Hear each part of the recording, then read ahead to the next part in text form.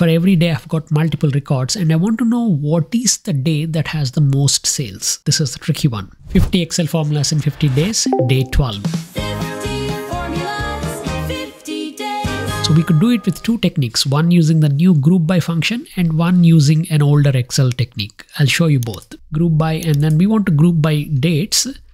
So I'll select all of that and then we will select the sales value and we want to sum up every day. So if I just group it like that, I'm going to get every day and whatever is the value. We want to have the highest value, which is here, 25th of June, $6,795. That's what I want. First up, I'm going to take out the total row from this, go here, comma, and then total depth is 0, no totals. So now we don't have the total row.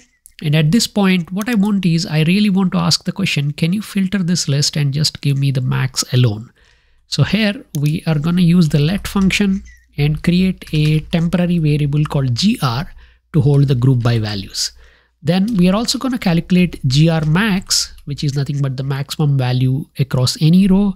And this is nothing but max of choose columns of gr and 2. At this point, we could go ahead and calculate the filter.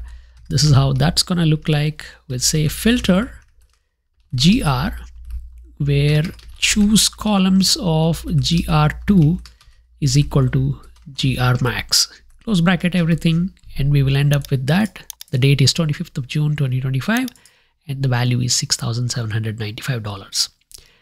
Now if you don't have group by, you're using an older version of Excel, here is the formula. This one is a little bit tricky to explain, but essentially we have to do it in two parts. We need to do one formula for the date, one formula for the sales. I'll show you the sales formula first.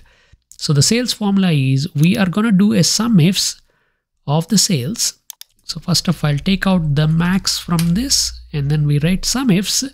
I want to sum up the sales for every day and the criteria is also every day. So all the data rows are selected.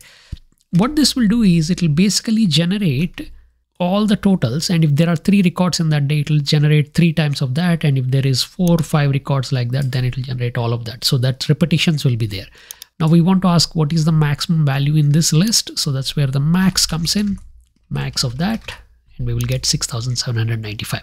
To get the date, we just have to use the same sum ifs again, but this time do an index match where we are saying in this sum ifs, where is the max value? So that's what the match will produce. And once match has found the number of that record, then we use the index to get the corresponding date.